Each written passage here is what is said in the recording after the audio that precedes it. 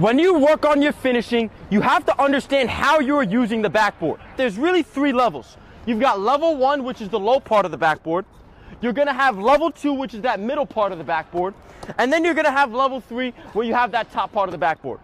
What you've got to understand with level 1, 2, and 3 is that most of your finishes in the game come from that level 2 or that level 3 up there.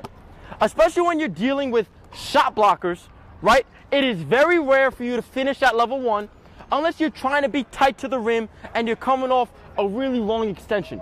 But for the most part, you're going to be finishing on level 2 or 3. So as you're working on your finishes, let's say it's a basic Euro step, you should always aim to finish at level 2 or 3 because that's what's going to translate when you get back to the game.